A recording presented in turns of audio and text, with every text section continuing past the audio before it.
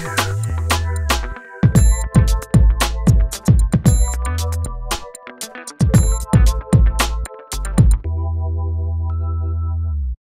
YouTube, Daniel Carmi 305 here, and today I am coming to you with a tutorial in the Minecraft Aether.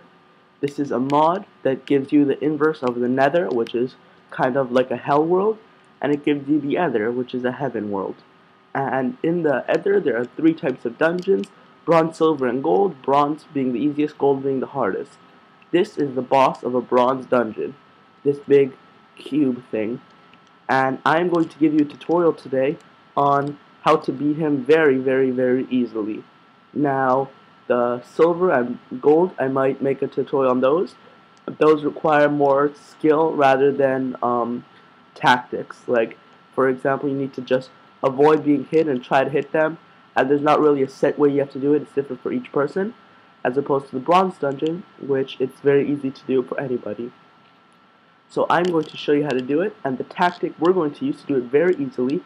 I'm using a gravite pickaxe. You don't need that. You can use zanite.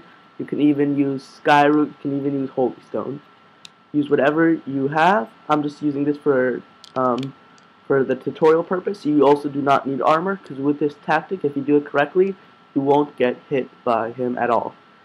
As you can see, everything is bedrock. You can't break it, and to beat him, you need to make this here contraption.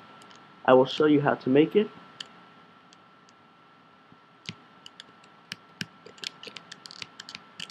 All you need is one cold air cloud and two blue air clouds.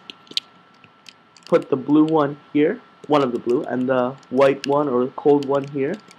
And then you jump up with the blue one because it bounces you, and put this at the top.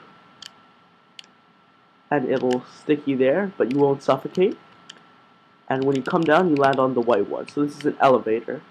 You walk into the blue one, you get stuck, and when you want to come back down, you just fall onto the white one.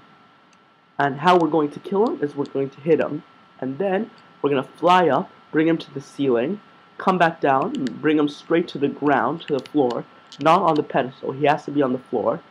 Then, since he's chasing us around the floor, scraping along the bottom, we can move basically to the opposite side of the pedestal, get him stuck, and hit him as much times as we want, and he can't hit us. So you have to start with the pickaxe. Let's go. I can see he's following us, but not for long. Bounce up, bring him to the ceiling, come back down, and bring him to the floor. Now that he's on the floor, it's a piece of cake. Bring him here and just try to get him stuck on the opposite side of the pedestal, which he is. Now he can't come to us because he's stuck on the pedestal. Now I can get closer and just do work. You don't need to worry about him hitting you, because as you can see, he's partially stuck on the border.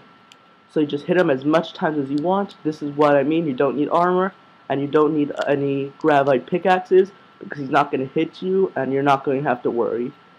However, a skyroot or a holy stone pickaxe might wear out before you get a chance to kill him, so if you're going to do skyroot or holy stone, maybe even zanite, I suggest bringing a few of them.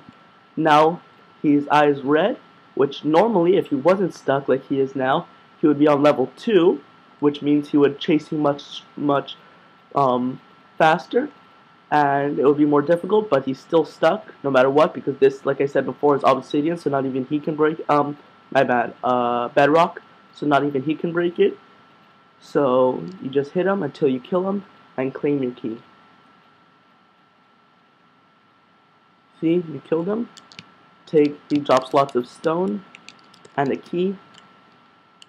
The pedestal opens, open the trapdoors, and as you can see, unless you killed him, I'm right clicking, you probably can't hear it, but I'm right clicking and you can't open this. You need to right click with the key, which will take the key away. Then you right click and take your loot. In this case, I have a Book of Lore Volume 1, which is for the overworld, some sentry stone, some carved stone, and some flaming sword. And as you can see, now you can break the stone, and this is very minimal used to break. Most people Very minimal to kill him.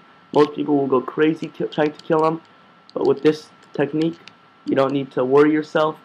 Just go back up, click, which will break that. Go to the white, break these two, and as you can see, I lit up the place with torches. You don't have to do that, it'll just make it easier, but I decided to do that. Take your torches back if you want to now, and leave with your loot. So, thank you for watching, I hope this helped you, and I'll see you next time. Bye.